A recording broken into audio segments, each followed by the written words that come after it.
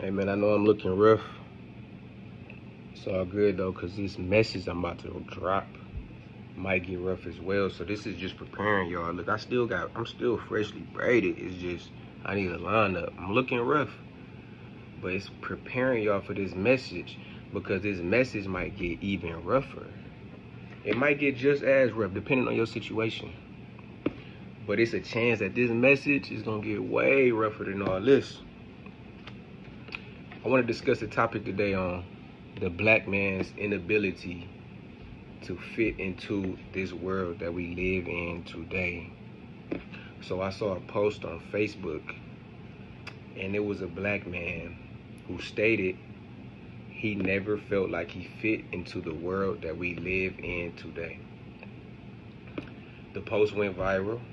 I don't know this man at all. The post went viral. Somebody else shared it that I seen. And he had a lot of comments, a lot of people agreeing, a lot of people saying that they feel the exact same way. And I felt that way too. So it's not an uncommon thing. I'm pretty sure some of y'all and some of y'all family feel the exact same way. It's a large percentage of people that feels the exact same way. So the first thing that popped into my head was a high-level conversation that I watched with 19 Keys and Dr. Wesley Muhammad. In this video is about 2 hours long. I watched the entire video, but they had a small section where they discussed the black man's inability to fit into this world. Pretty much the same thing that I seen on Facebook. So that instantly sparked interest in my mind to share with y'all the knowledge that I just received just yesterday. I thought it was very powerful, and I know some people need to hear this message. So Dr. Wesley Muhammad stated that we must embrace our inability to fit into the world that we live in today. We must embrace our inability to fit into the world that we live in today. And why is that?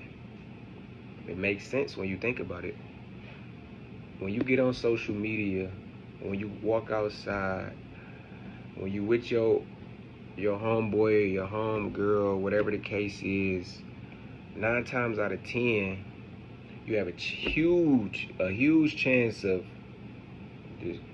distractions, getting distracted. You have a huge chance of hanging with people who are lost souls and being around people who are spiritually suffering. And why would I want to fit in to a world like that? Why would I want to conform to a world where people are lost souls? They're spiritually suffering. They live in lies. They're distracted. Why would I want to fit into a world like that? I don't. I hope you don't. So, and you might catch me glancing at my notes. I got plenty notes over here, you know. I take notes. So, this is the reason why black men should divest any desire to fit into the world that we live in today.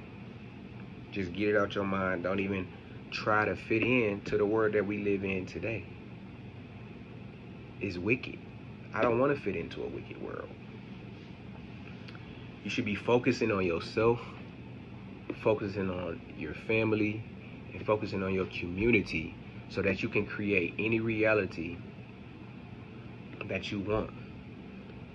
You need to be finding your purpose so that you can create the reality that God intended for you. He didn't intend for us to be lost souls. He didn't intend for us to be living lies. He didn't intend for us to be spiritually suffering. He didn't intend for us to be distracted. God intends His intentions for us were to be focused, because God is focused.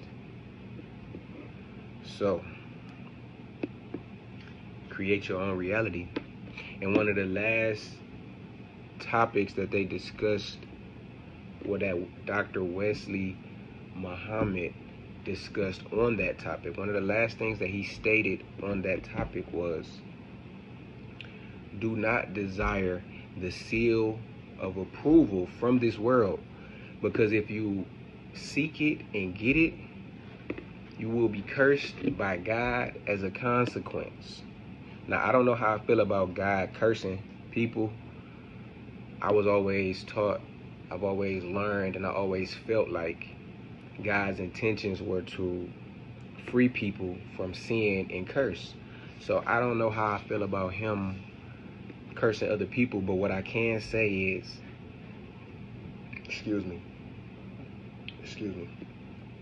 what I can say is, I believe that some of the choices, actions, and decisions that we make can steer us away from God.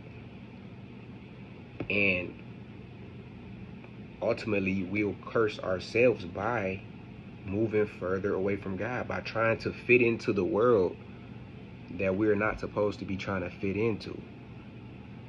If you're trying to fit into a wicked world, you're most likely steering away from God. You're getting further and further away from God. I don't want to fit into a world like that. So, my question to you, my question to everybody is, would you rather get money, be popular, and have the glitz and glamour while spiritually suffering? Or would you rather be a spiritual giant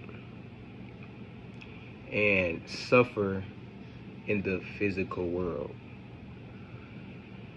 Let me know what y'all think in the comments, man. You know, like, share.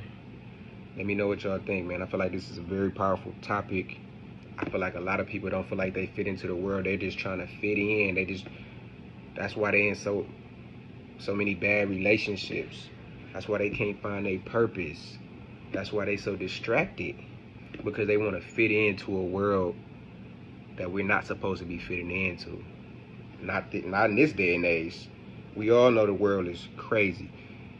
So why try to fit into that world? So like I said, comment below. Let me know, would you rather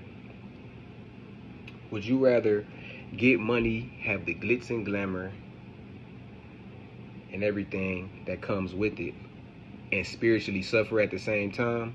Or would you rather be a spiritual giant and suffer in the physical world?